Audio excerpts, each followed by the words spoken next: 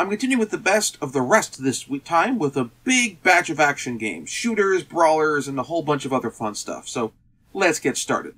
Well, Wolfchild is 90s at a level comparable with Excalibur 2097, but it's also not as good.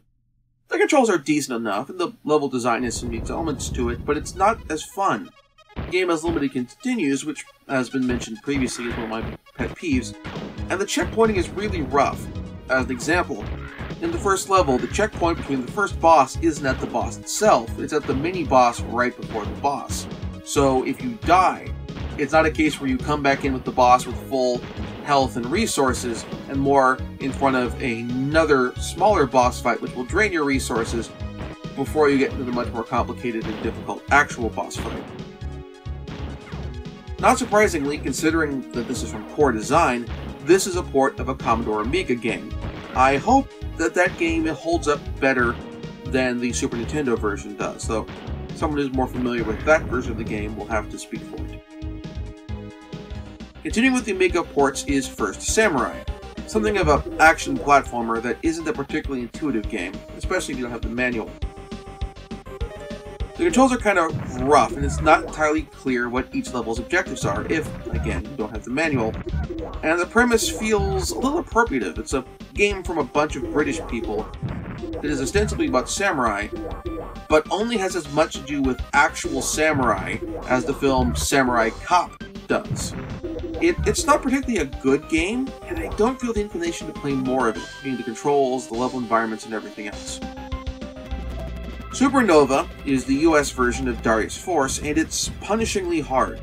It demands lightning reflexes and precise memorization of the game's levels. If you don't have the reflexes and you can't get the game's levels down, you're kind of screwed.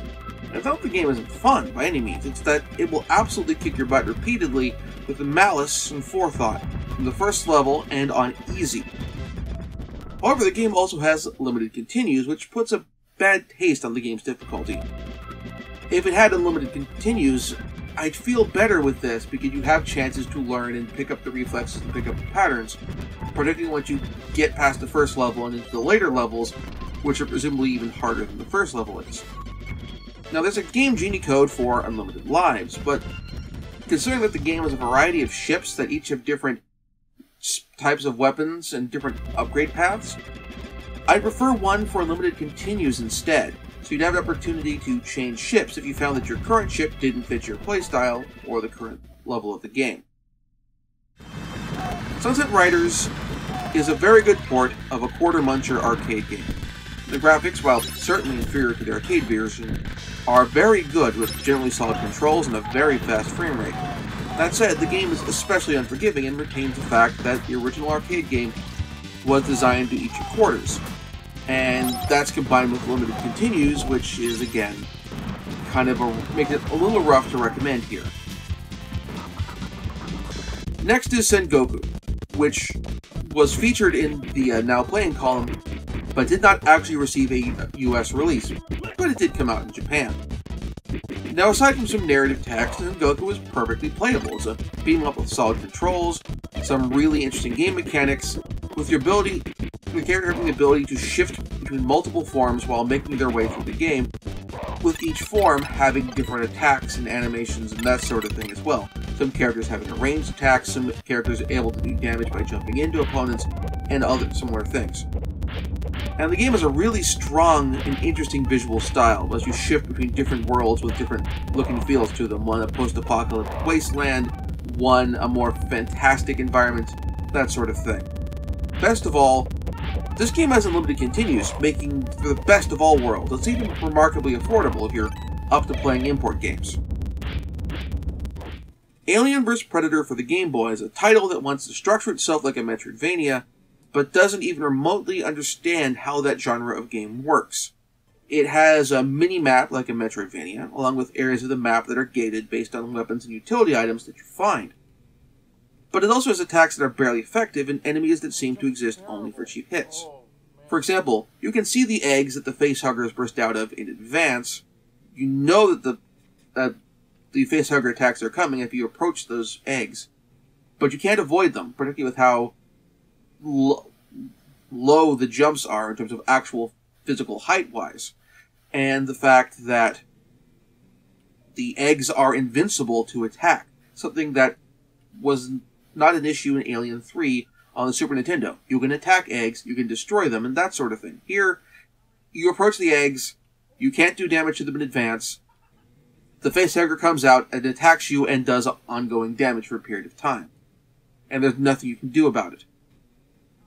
Additionally, as with other numerous action games that I've encountered thus far for the Game Boy, the field of view of the game is too restrictive. The game tries to make up for this through the use of letting you scroll the camera up or down by holding the appropriate directional button, but when part of what you need to do is see further forward, you still have a problem. And scrolling up doesn't help you too much because the jump has no height to it. So, thus scrolling up is not exactly as effective an option. So this title is a mess, and I recommend giving it a miss. We have our second unreleased US title this time, with Undercover Cops. This was featured in the Now Playing column, but again, it never received a US release. It did come out in Japan, though. Undercover Cops is almost a great brawler, but one that has some dramatic issues. We have enemies, particularly mid-bosses, who are incredibly hard to hit, and who are frequently attacking the protagonist, successfully, I should add, from off-screen. Hell, we have the player having to contend with enemies attacking off-screen in general. We also have limited continues combined with that, and a two-player option in the arcades, but a single-player option only at home. So, what we have basically are much limited gameplay options, a lot of cheap hits and stuff to reduce your enjoyment of the game experience, but are there any points in favor? Sort of. You have very fluid sprites, very rapid movement in game, and lots of little bits of great flair to the game's character, such as the player hoisting up massive concrete posts out of the ground to use as a weapon, or saving cute animals to regain health. Like, with some balance tweaks and some adjustments to, the enemies attacking out from off-screen, this would be a fantastic brawler, but as it stands, I just can't recommend it. Next is Lethal Enforcers, a light gun game which, at the very least, has some support for the controller, though that's not really an optimal way to play it. The D-pad control is a little oversensitive, with very little in terms of options in the game to let you calibrate the controller's movement to provide the appropriate amount for you being able to line up good shots. I tried the game out in an emulator with a light gun mode, and I admit that using the mouse in this regard allows for a degree of accuracy that I might not be able to achieve with a regular light gun. However, even then, I found it rather difficult to make it through multiple stages without running out of continues. And again, this is a home port of an arcade game. It should have unlimited continues, because if you had the arcade machine at home, you could set it to free play. I do appreciate, though, that you can get additional continues if you enter a variant of the Konami code while paused, so that option is there. Still, this is a good arcade port that goes more or less straight across, without any major consideration to the fact that you're not in the arcade anymore. Next we have Legend, which feels like a Super Nintendo clone of Golden Axe, but with a lot less flavor, and some of the more arcadey elements removed. And that's not necessarily the arcadey elements that are the detrimental ones. Continues in the game don't let you pick up where you left off, which most of these direct, straight-across brawler ports do. You die, you continue, and you start exactly where you were when you used up your last life. Here you continue, you start from the beginning of the level.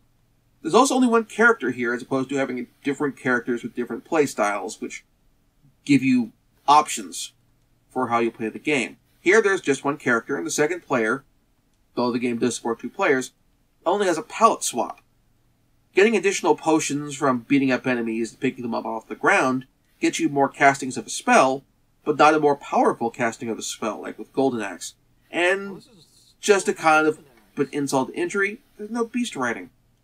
Also, the difficulty is slightly absurd. The game is set to easy by default, and even then, I had some real difficulty completing the game's first level. It's actually kind of disappointing. Wrapping up this episode, we have Pirates of Dark Water, the one licensed title this episode, well, aside from the Alien vs. Predator one. This is the one licensed title based off a TV show or film.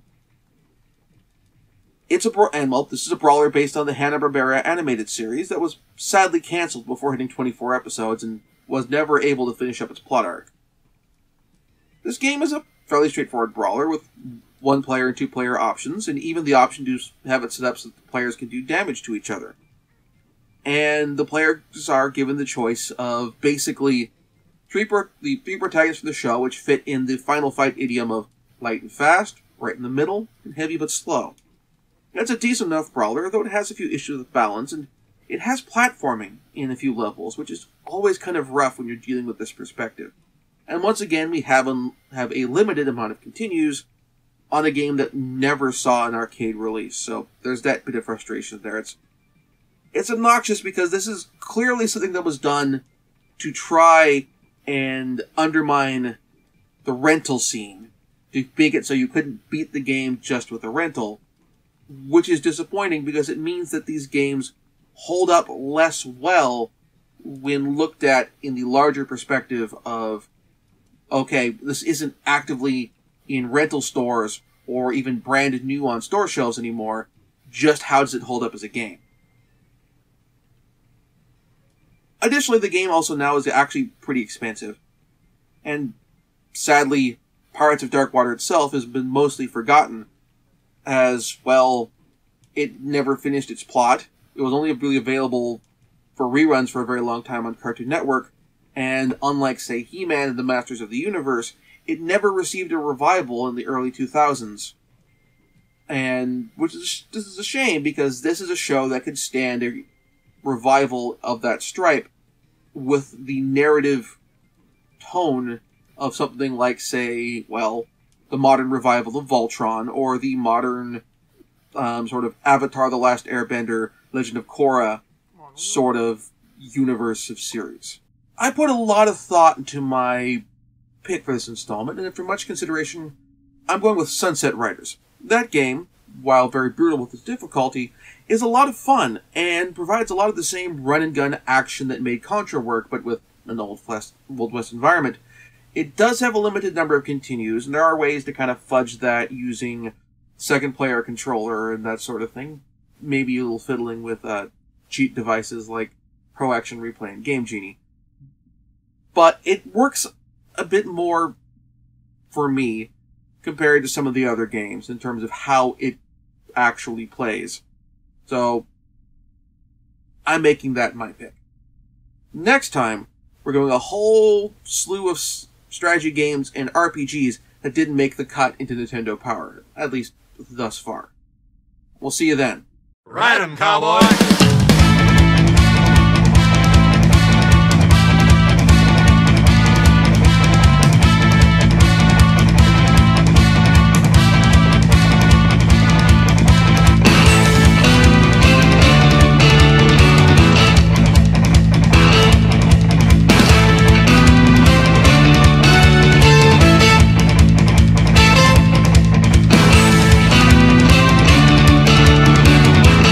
Thank you very much for watching. If you enjoyed the show, please like and subscribe.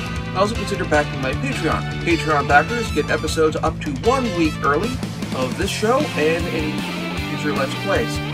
Also, please consider backing my Ko-fi. Tossing me a few bucks also helps support the show, and it's not a monthly obligation or anything like that.